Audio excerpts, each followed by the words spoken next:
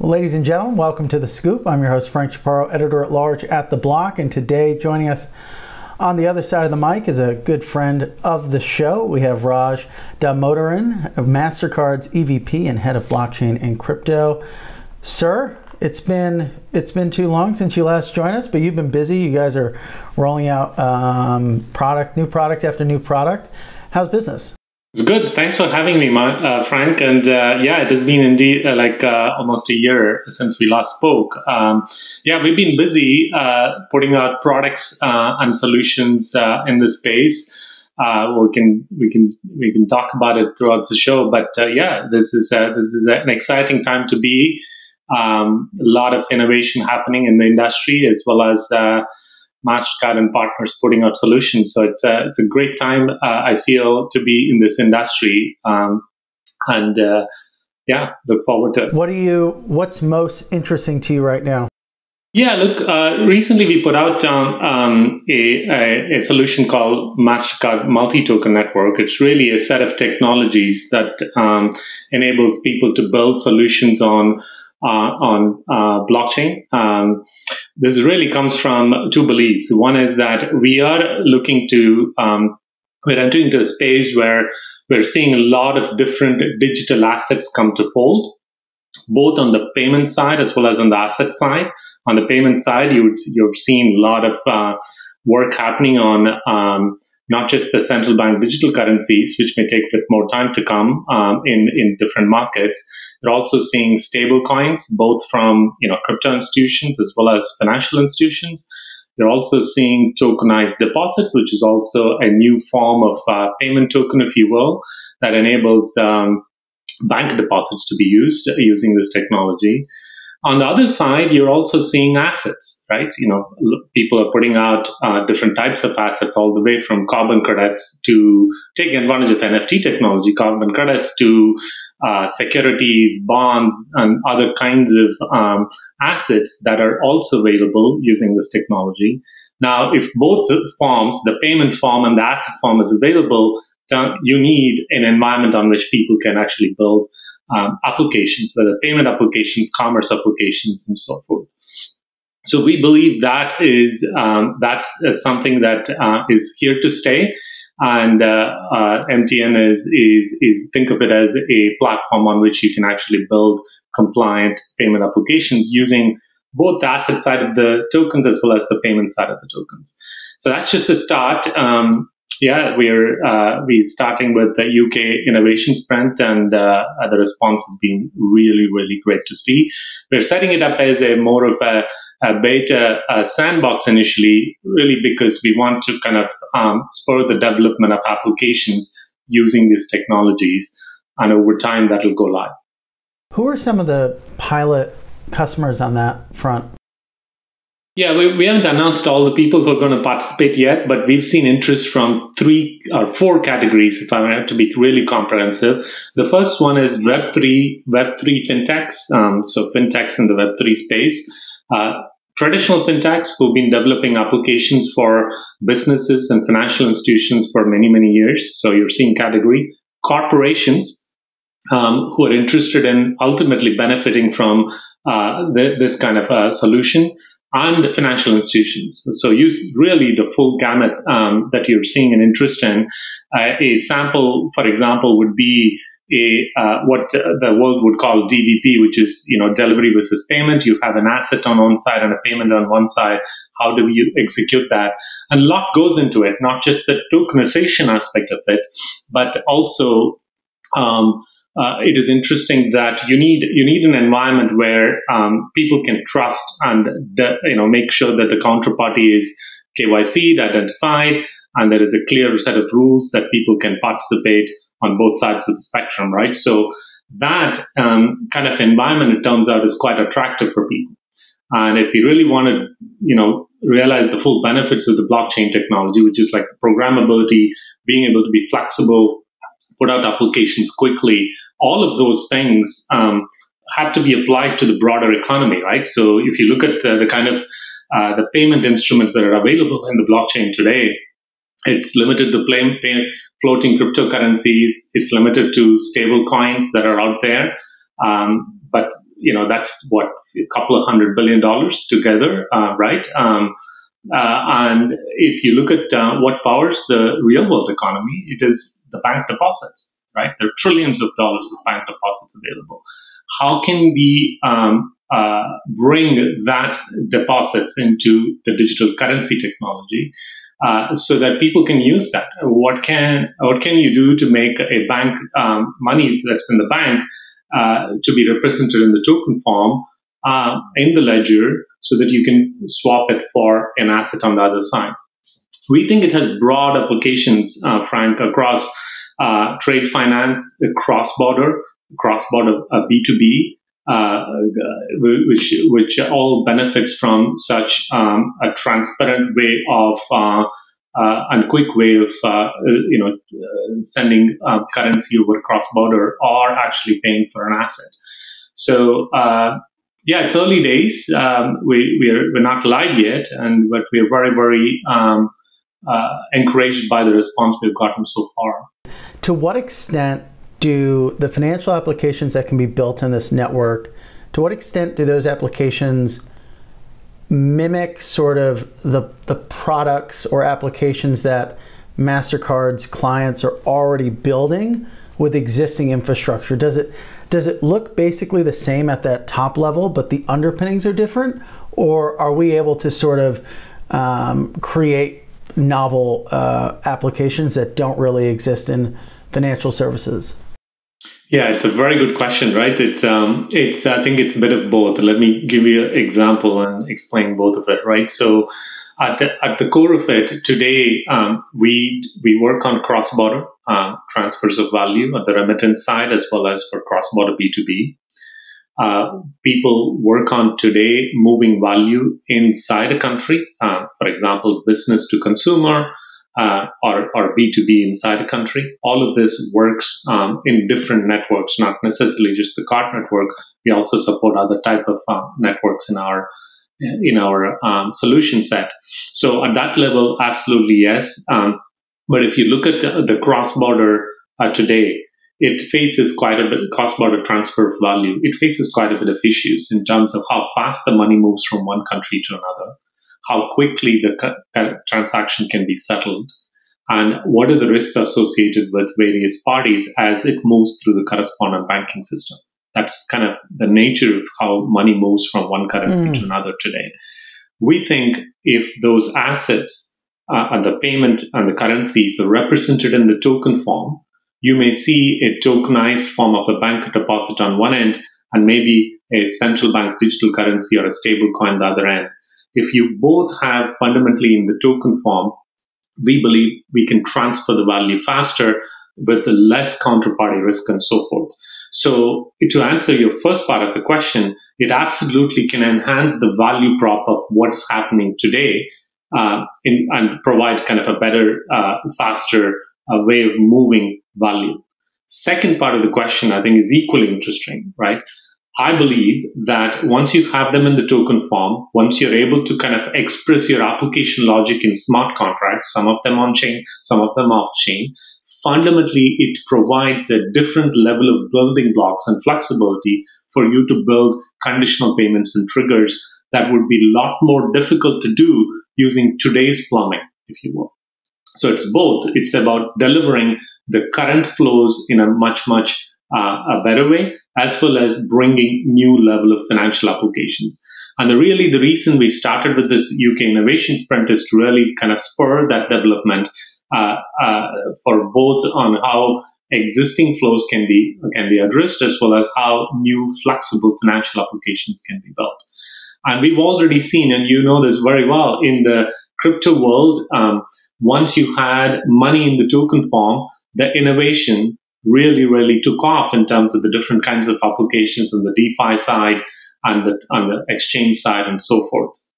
So we expect a similar level of innovation to happen here. In fact, some of the same players who are working and innovating in that space is coming and saying, oh, now I have a regulated currency, a regulated bank deposit, which is already a regulated form of value, and assets that are already in existence. Now it's available in an environment where parties are identified. It's not anonymous anymore. you know which business on the other side, potentially a consumer in some of the use cases. Now you can have a much more transparent application built that can be compliant from day one. Right? I'll give you an example. So when we announced Mastercard Crypto Credential a couple of months ago, one of the very first use cases for that is cross-border transfer of value in the public chain. So when you move money from one country to another, people need to follow AML, OFAC checks.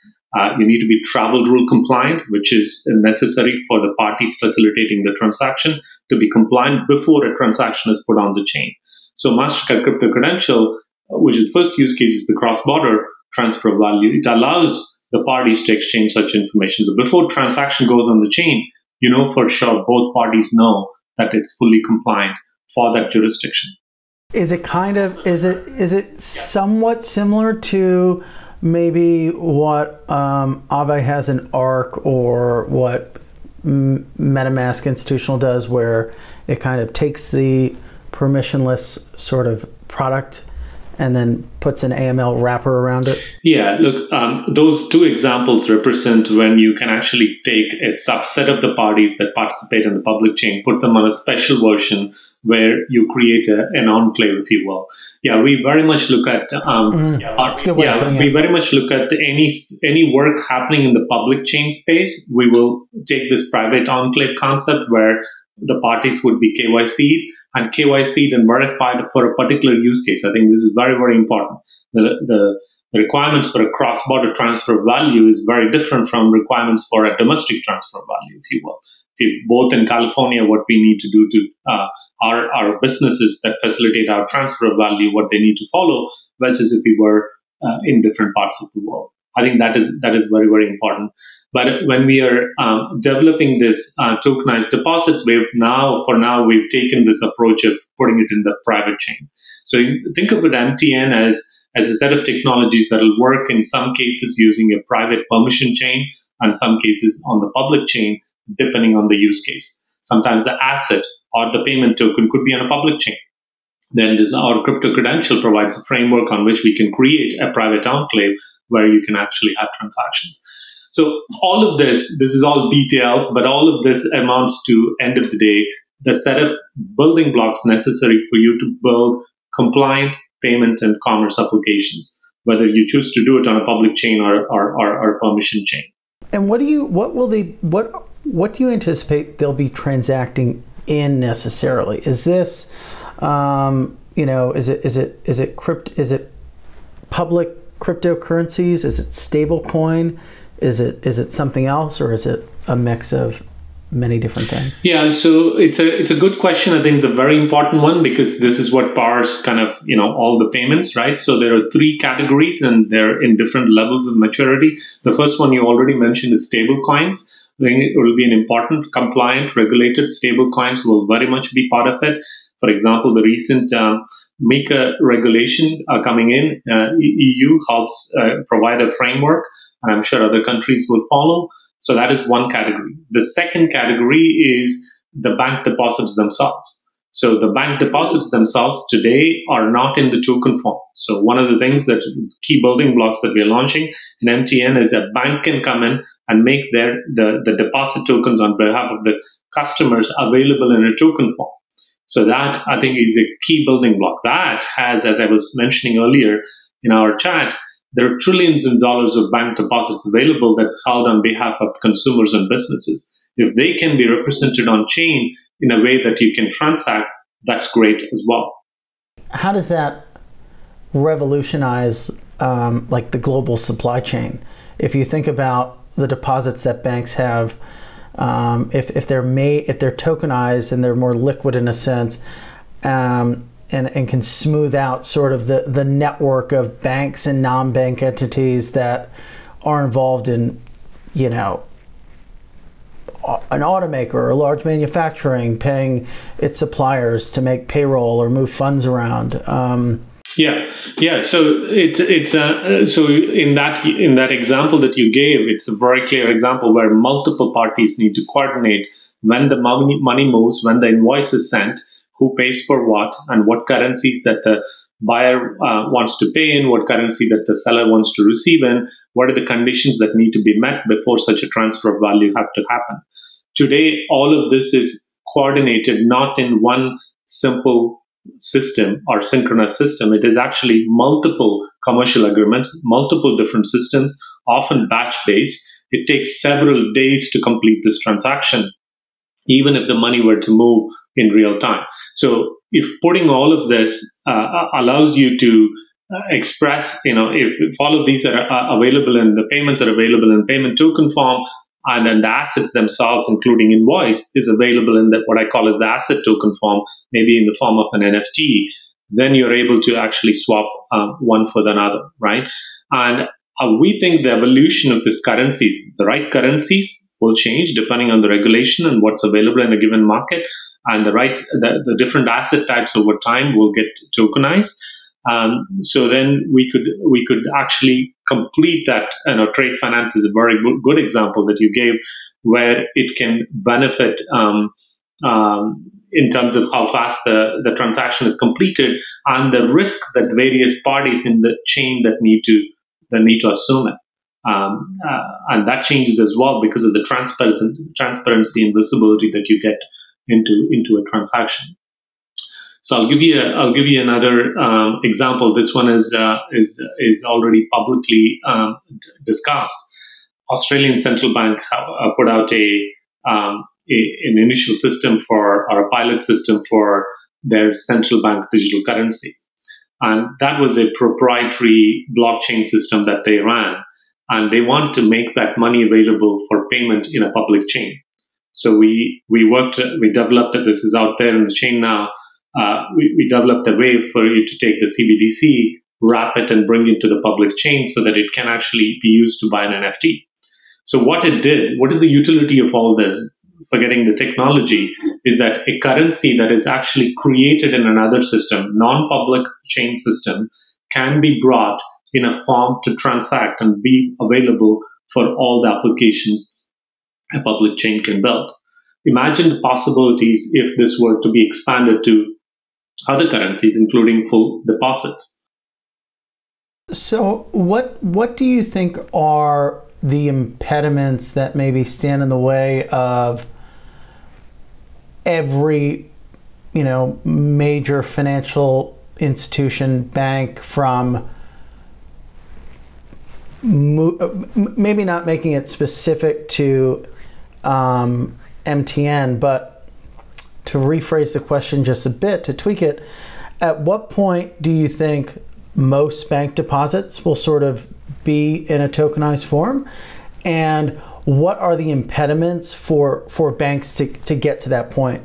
And also, I guess to layer on another question on top of that, will it be so, will there be room for non-tokenized deposits? Will there be any value there?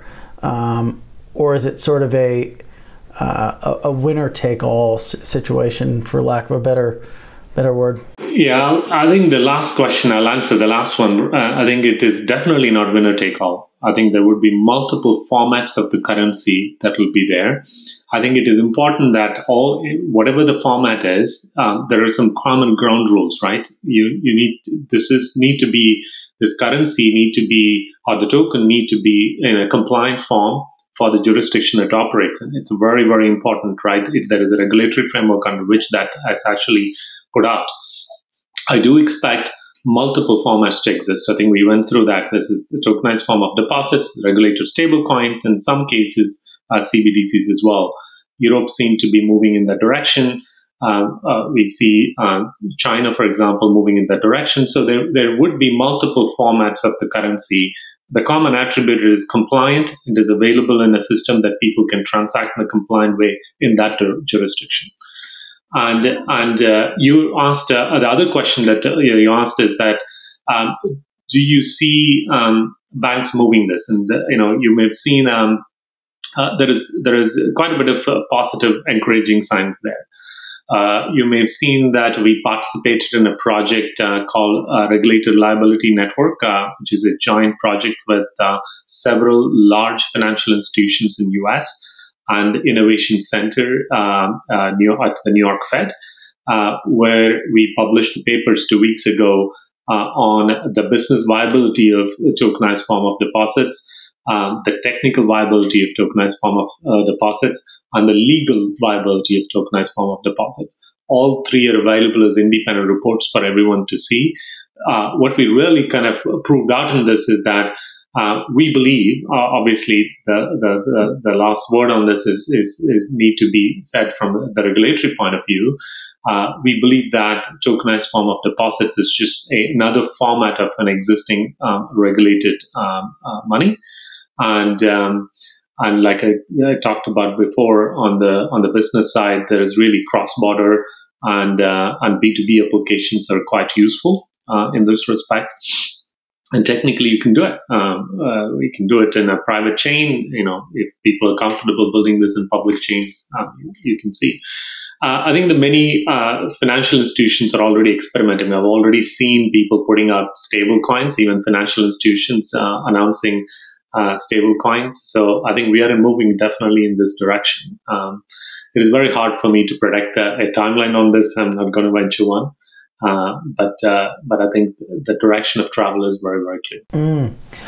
So I'm curious. I know that your sort of thesis is, again, like not winner take all. There's going to be different types of, let's call it tokenized assets that sort of serve as, exchange mechanisms, or like underpin the new rails of a new sort of financial system.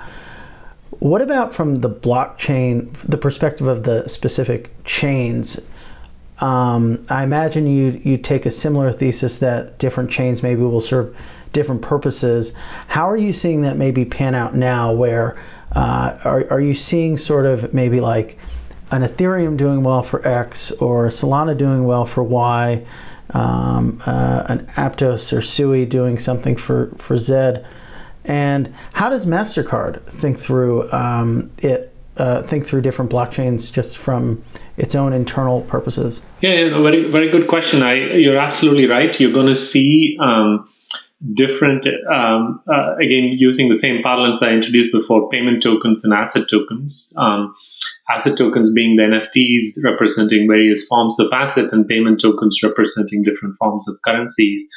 You're going to see them in different chains for sure. I think we're in the very early stages of figuring out which are the top 4 or 5 chains that win 90% of the market share on holding payment. Okay, that's interesting though. There's going to be 4 or 5 is the number. Okay. Look, what is the common rule for 80%, 90% market share in new ecosystems? It's probably 2, 3 take like maybe 70% of it, and then maybe a long tail of few others, right? We don't know who they are, right? I'm not here to predict who they are, but it's great to see all the innovation on the L1 and L2 chains. And you would see payment tokens and asset tokens dispersed among them. This is why it is very important for either a payment transaction or an asset transaction where you pay for an asset is really work across multiple chains, right? The interoperability is essential, and I think we are in the early stages of it. And we don't believe the interoperability need to be done completely in a decentralized way. In fact, people who want to pay for an asset are looking for institutional backing. To make sure that there is a common rules where if you have money in one chain and the asset in another chain, you can actually swap them in a very simple way, that where counterparties are not risk of losing the money or the asset. I think this is essential for building velocity when you have a very fragmented ecosystem like we have today. So I think we'll continue to work on that. This is when we put out the MTN white paper. Interoperability is a key thing that we said is important to solve for, and we are working on that as a day one building block. The Australia example that I gave you gives you a template, right, where we are actually bringing the payment token from one of the private chains into a public chain for transactions. So Yeah. Yeah. So let's maybe double click on that just as a walkthrough of what goes into building out a CBDC. What does that process look like? If we were to sort of brainstorm on launching a CBDC for Dummies book, what would be some of the chapters? What does that look like? Because we talk about this all the time. X countries exploring it, Y countries exploring it. What does exploration even mean in that context? And then and what does execution look like? Yeah, look, this is a question better targeted at an official building the CBDC. But from our perspective, I can share what we've seen. We put out what we call as a CBDC sandbox to help governments basically set up the CBDC from scratch. So we know a couple of things about how kind of the innards of this thing work. I think the first thing that governments think about is really what the purpose of this is. What are they looking to do? Are they looking for putting out a new payment infrastructure for the country, or they're actually looking to solve for this from a retail perspective, or they're providing a better mechanism for institutions, or there's going to be a retail CBDC or an institutional one? What is the purpose? I think that goes into the first level of discussion, right? The second is how they're going to get it to the end users, whether that is businesses or institutions or consumers. So most governments have decided that it'll work through the existing financial institutions and e-money providers to distribute the currency. So means that it'll be if it's a retail CBDC, it'll be another account that your financial institution would offer, right? So that's how, for example, Europe envisions for the moment, right? And in China, they've decided to distribute through both e-money providers as well as financial institutions. So that seems to be a pattern there. If you look at the behind the scenes, underneath with most of the CBDCs are a blockchain-based system, but not all. Some governments have chosen to use another mechanism to provide a central bank digital currency. Some would argue, is it even a digital currency at that time?